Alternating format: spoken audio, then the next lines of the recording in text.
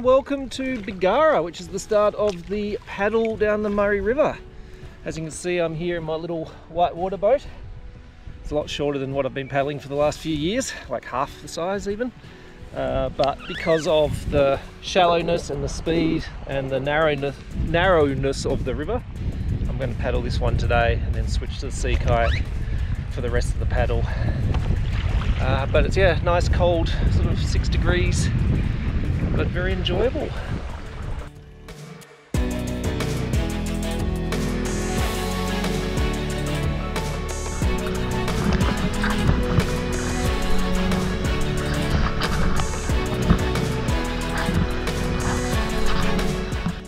So I've just realised it's been probably about 15 years since I've paddled my whitewater boat, and yeah, take a few things for granted when you got a sea kayak, like having a rudder.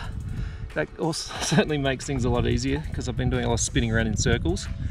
And the space in it, God, I just had to take my booties off because my feet were so cramped, they were in pain. But now it's all very cruisy, getting back in the swing of it and remembering my old whitewater days.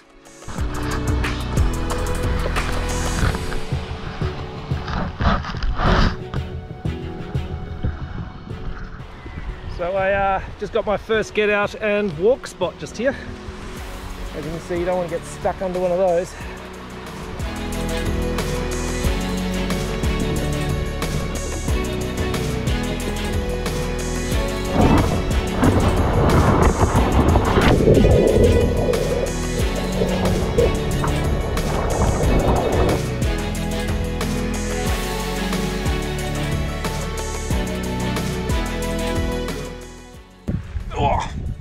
Every time I lift my arms, water runs down my back. You might have noticed that the river is a little wider now. That's because the outflow from the dam at Kincoban has just joined up with the Murray, and the river has literally tripled in size and is flowing very fast again, which is lovely. I now understand why people start in their sea kayaks at Bringenbrong Bridge, because they get to take advantage of all of this water. I don't know what it is about this kayak, it just loves spinning around backwards. Anyway, yeah, so I've only got a couple more kilometres to go, and then I'm going to go and visit my favourite Kincoban service station and have an egg and bacon roll and a cup of coffee, I think. Tired of spinning around in circles.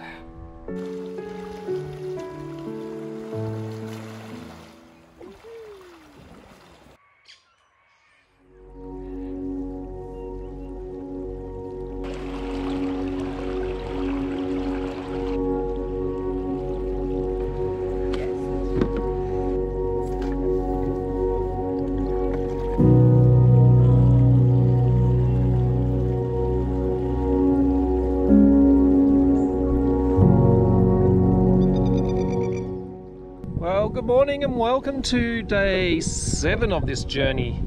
So today I've just started the kayaking, or the proper kayaking leg of the paddle. So I'm in my fully loaded Mirage sea kayak at the moment. And yeah, I left Bringenbrong Bridge just about, I think it ended up being about 9 o'clock. And yeah, been enjoying this beautiful paddling day down the Murray River.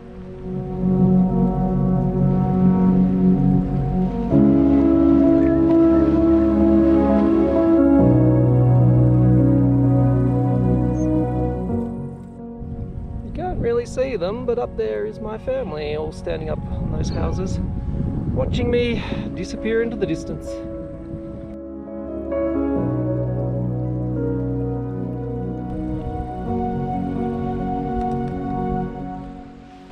Just sitting here having a bit of lunch on the side of the river here, which is not a bad little spot. Done about 25 kilometres so far, and it's been a lovely morning, very cruisy. Paddling at about, I don't know, 11, 12 k's an hour, and if I drift I'm normally doing about 7 k's an hour, so at this rate I could drift all the way down to the campsite, which would be quite nice. So I think I've got another 20-25 k's to go. So yeah, very much enjoying this. This is definitely what the trip's all about.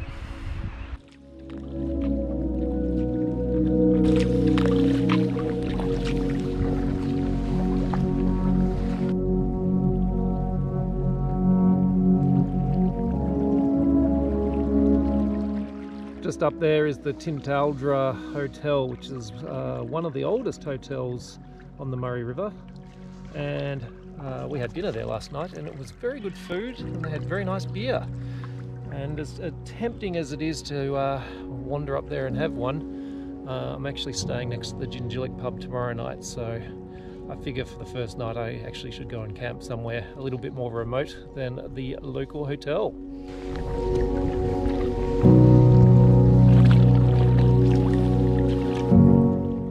So I thought I should explain to you how the whole Murray River and the border works, because basically this is the border between New South Wales, which is on the right, and Victoria on the left, and that's the way all the way down to South Australia. Actually, the river itself is in New South Wales, so it's that bank is the border between the two states. And what's really nice is the Victorian side, the first 200 metres is actually Crown land, so you can legally camp pretty much anywhere along the river there. The only issue is that some properties don't have fences, so you end up having cows in your campsite, and also some farmers probably feel like that's their land and they don't really want you there, so you got to pick your spot correctly. But just here we've got the what's called the Clarke Lagoon Wildlife Reserve, so you can see it just here on my map, and that's where we're going to be camping tonight, which is public land. Well, that was a pretty excellent day to start off the big paddle.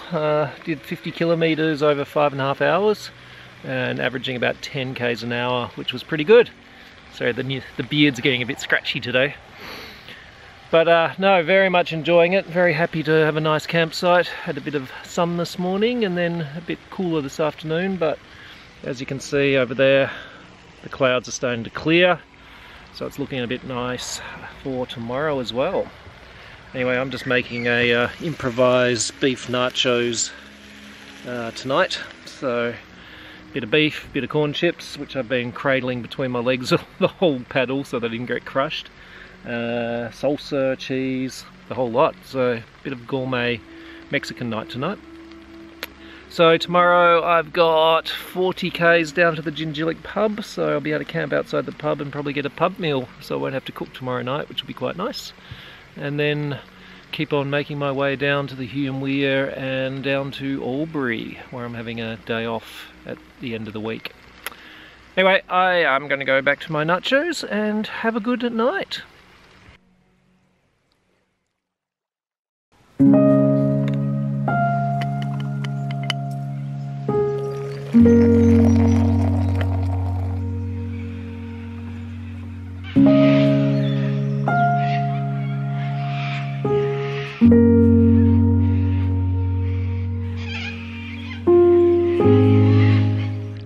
Morning. It is, I think it's day 9 actually. Yesterday I said day 7, but it was day 8.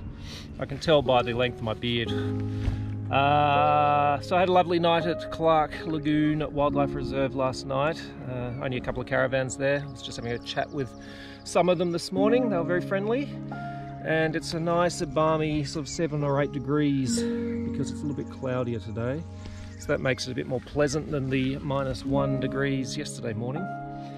And yeah, just heading down to Jingellic Pub for the night, so it should take me about 4 or 5 hours to get down there. So a very cruisy day again today, but just letting all the muscles warm up before I start paddling across Hume Weir, where there will be no current.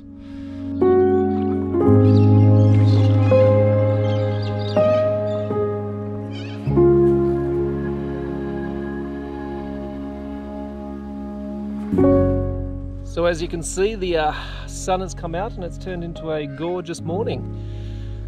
And of course, it's about time I started getting a bit more philosophical because I've had a couple of days in my own head. And I've been thinking about this whole idea of doing the whole Murray journey, so the whole paddling the whole thing. And it's kind of cool because everybody can kind of create their own journey. So there are about, I think including myself, about 5 groups that are doing the river at the moment, and everyone's doing it in a slightly different way. So there's some people who are going a lot faster and camping very remote. There's other people who are taking their time and going to do it over 3 or 4 months, and I guess I'm doing a little bit of a combination of both. I'm certainly not rushing my way down the river, but there's no right way or wrong way to do the river. It's really everyone just defines their own journey and works out what their adventure's going to be. So, for example, some people are, I guess, kind of avoiding camping in public areas where there are other caravans, and trying to be a bit more remote, or not stopping off in the towns, and that's cool. My sort of philosophy for my paddle is I want to kind of experience the whole river, and that's including going into some of the towns and, you know, spending some money in the local shops and just kind of getting to know everything about river life on the Murray River. So yeah, I think it's kind of cool how you can define your own journey. There's no real way to do it. I'm sure there are purists out there, but that's their prerogative to be a purist about how it should be done, but this is how I'm doing it. So if you're ever doing something like this, just define your own rules and do it your own way. Anyway, that's enough being too deep and meaningful, so I am going to keep paddling. I think I've only done 11 k's, but just taking my time today because it's such lovely weather.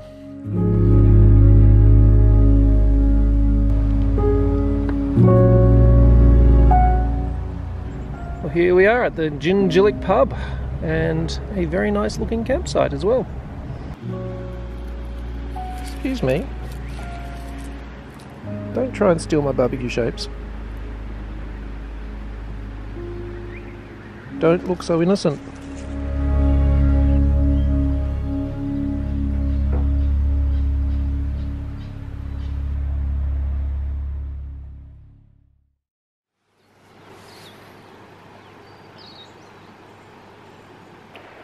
I always seem to be eating when I'm talking to the camera, which is fairly rude. I apologise for that. So we're up to day 10 now, so it's Tuesday. A fairly foggy, cold morning. It's about 1 degree at the moment. I'm just down here camped on the lawn at Jingellic Pub. So it's a nice little public piece of land that has a pub right next door, so how could I resist?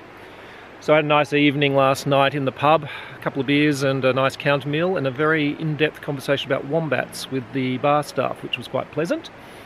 And also in the afternoon, when I was doing a bit of blogging, I got a surprise visit from some ballooning friends that live in Albury who had been watching my progress on Facebook and predicted I'd be staying at the pub tonight, so they drove an hour to come and visit me and have a drink and gave me a bag of Mars bars, which was very kind of them. And yeah, it's today's a pretty big day because over the next 2 days I've got to do about 100 kilometres across the Hume Dam. So I've got probably most of today. I'll still have a bit of flow, but then it's going to pretty much stop as I hit the Hume Dam. So I'm going to try and knock off as many of those kilometres today as I can to make tomorrow a bit more pleasant on the flat water. But looking at the weather, it's going to be a cracker few days. In fact, in a few days it's going to hit about 20 degrees. So I shouldn't have too much problem with wind crossing the Hume Dam, which I know can be a pain, and some of the other paddlers have had headwinds crossing it.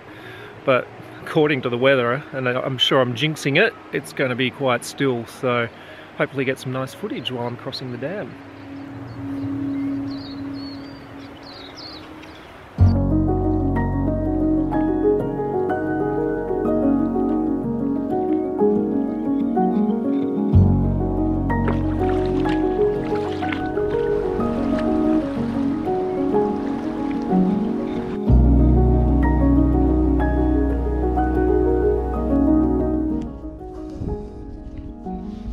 So as you can see, the river's got a lot wider today and it's less windy, so lots of long straights of just paddling down the middle of the river. It's still tracking okay, doing about 10 k's an hour, but got to paddle a lot more than I have in the last couple of days. It's just going to start slowing up more and more as I get closer to the dam, I'm assuming, but that's alright. We'll get there. It's still very foggy, as you can see, so hopefully this will lift and give me a bit of sunshine, which will make things a lot more pleasant.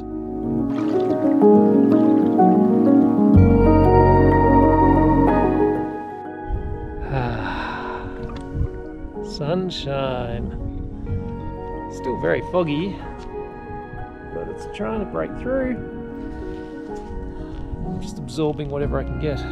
Actually, it's about 11:15, so I'm going to probably stop and have an early lunch soon. Getting a bit hungry, and if this sun pops out, I'd like to absorb some of the heat.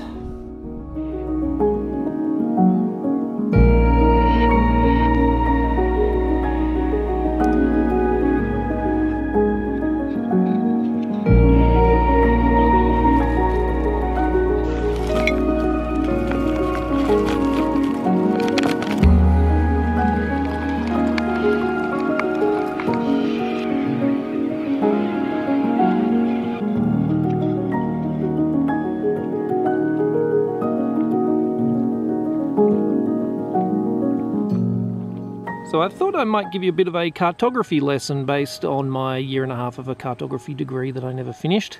But one thing I did learn was when a cartographer draws a topographic map and they're drawing a lake or a reservoir, they always draw it at full capacity, because right now I am just here, and according to this map it looks like there's a lake there that is about, I don't know, 2 to 3 kilometers wide.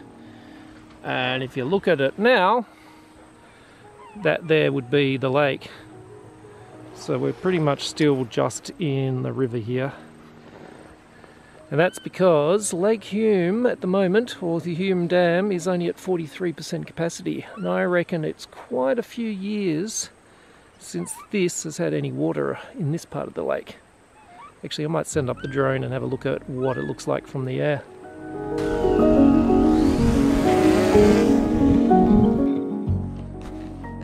Doesn't look like much of a lake there, does it? That is pretty much meant to be lake all the way over to that tree line just near the hills.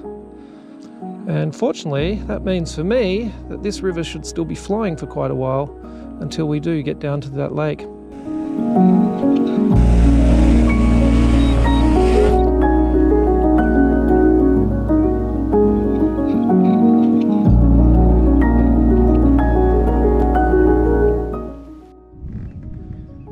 I just found myself an island. Might camp on the island. Definitely means there won't be any cows. I'm just going to check it is actually an island. Yep, this is my island. Well, isn't that an idyllic spot? Now I've ruined it with my face. So yeah, huge day. 63.5 kilometers today. So started just after 8 and it's now about 4:45, so a long day of paddling. And as you can see there, the water is not flowing anymore because we're in the lake. So tomorrow we've got, well, I've got probably about 35 kilometers of flat water, but I'm going to leave very early and it looks like the weather's going to be like today, so probably a bit foggy in the morning, but it's going to be nice and glassy hopefully, but we'll see. I've learned to expect the unexpected on this trip. That was pretty brutal for the last hour. I've got a very sore lat. I'm going to take some anti-inflammatories now, but yeah, every paddock had a cow in it, so I was quite lucky to find this little island here, which is going to make a nice little campsite. Unfortunately the road is just here, but I don't think it's going to be very busy. Plus I'm going to leave pretty early, so it doesn't matter if I wake up early. So now it is dinner time and call the family and probably start thinking about writing a blog and then going to sleep. So I will catch you in the morning and we'll see what tomorrow entails, heading down to the Hume Weir.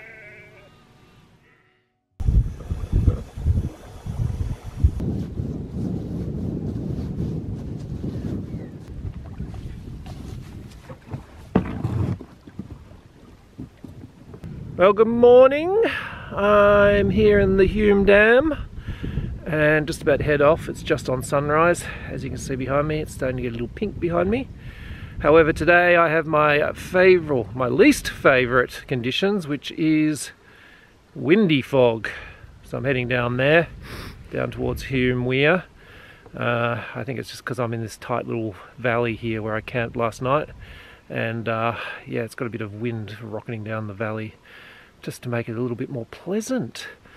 Anyway, I'm all packed up, ready to go, so I'm going to hit the water because there I can rug up and just start heading on down. I think this wind is a bit of a tailwind for now, so hopefully that will continue and then it will die off when I get to the actual main part of the lake. I thought I'd better show you where we're going today.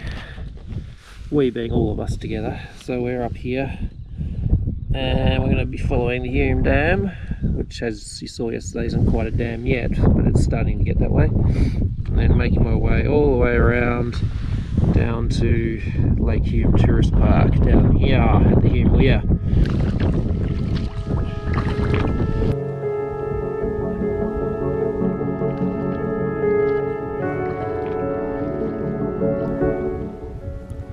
So you can see where the river goes based on all those old dead trees that used to be along the banks of it.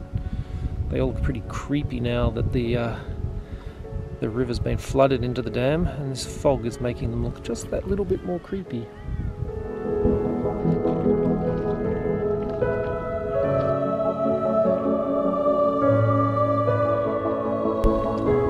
can see the stripes on them too from the different water levels.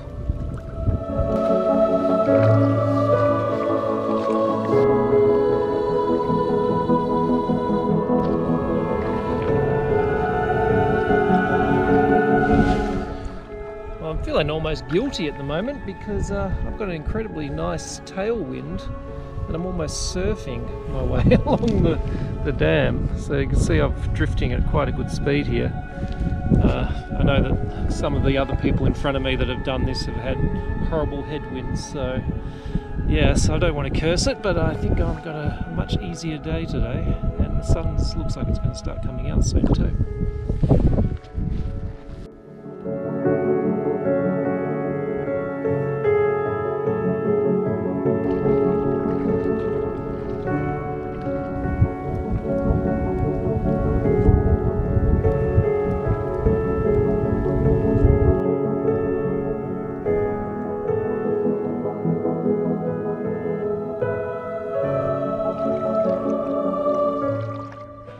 There you go, I've managed to cross the Hume Dam. Sorry, just checking to see what have we done. So we're just on 39.1 kilometres and been on the water for 7 hours and 15 minutes.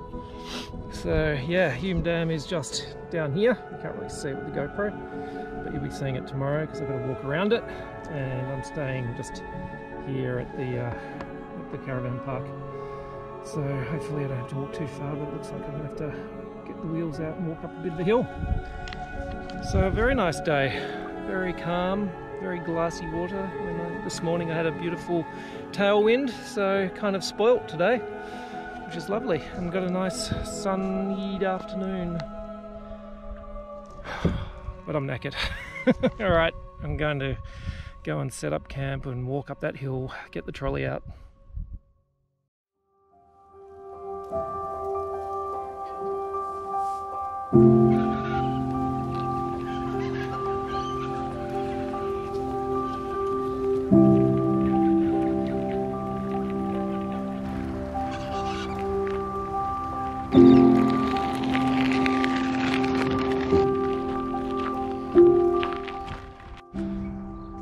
Well, welcome to another episode of Andrew Pushes a form of transport that's not meant to be pushed. As you can see, I'm walking around the Hume Weir. So it's about a 1.6k walk and I'm nearly there. The river is just down here. So I just got to go down this dirt track and I will be there. So yeah, it's only about a 30k paddle into Albury today. And then I've got a hotel room waiting for me for a couple of days so I can get some video edited. So looking forward to that. And yeah, nothing much else to report other than it's a cracker of a morning.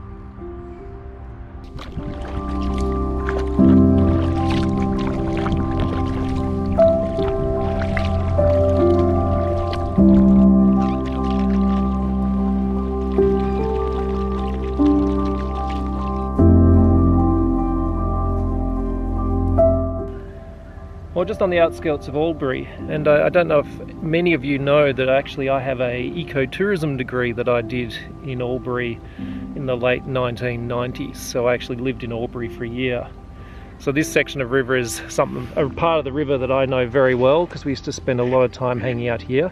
In fact, this house up here, which is known as the Waterworks, was rented by some friends of mine, so we used to spend a lot of time on this section of the river, jumping off this bridge and doing all those sorts of river antics that people at university get up to. Their house looks a lot better than it did in those days. And that is a very significant thing, because that's the first river marker. So these river markers are all the way down the Murray from here, and pretty much mark the number of kilometres till you get to the mouth. So we've got 2,214 kilometres left. So you pretty much see them every 1 or 2 kilometres down the river. Well, so now you know that I've got an ecotourism degree, I thought I would start including a little bit more information about the Murray River and the different areas we're going through. So I thought I'd start here, because this here is a place called Mungabarina Reserve. It's a place that we used to spend a lot of time hanging out here, because you can jump in the river and swim around the bend in the river. It's otherwise known as Mungab to the local people. But the main reason this is fairly significant is because this is where the local indigenous people used to meet every year. So we're on Wiradjuri country at the moment, and they used to come here every year to celebrate the migration of the bogong moth. So if you don't know what a bogong moth is, it's like a huge moth about this big that the indigenous people used to eat. So every year they used to come up to Mungab, and they used to have a big sort of celebration and all meet, and all the different clans would get together, and then once the big party was over, they'd all go up into the high country and start feasting up on the bogong moths. So a very important place for the local indigenous people, this place, Mungab.